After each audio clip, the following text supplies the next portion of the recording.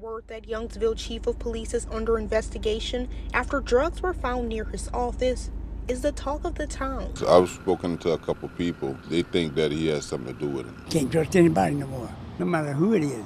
For Patrick Landry, to hear drugs were found was shocking, but with the chief's name attached to the accusations, he says it doesn't look good. I think it's crazy. That's not something that should have been found, especially at a place like that. You know, having his name circulated with it is even more bizarre. News 15 did reach out to Lafayette Parish Sheriff's Office.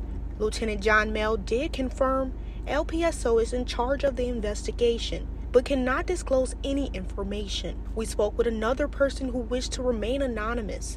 They say Chief Boudreaux is not the only one who should be investigated. It's not just Ricky, no. And I told that to the new mayor. This is the dirtiest little town. It's quiet, but it's dirty as hell. Okay, so it ain't just Ricky. Two other people tell News 15, no matter who it is, there should be an investigation. However, they don't want to rush to judgment unless the drugs are connected to the chief. I'm not surprised. People do weird things. I personally didn't see him with drugs, so I don't know if their word against ours or whatever, however it goes. There's always somebody that's got a word.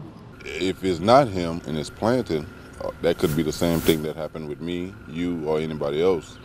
If it's planted, then judging the book by my cover, you know, that wouldn't be the right thing. That was our Ashley Hamilton reporting, and we will continue to update you on this investigation.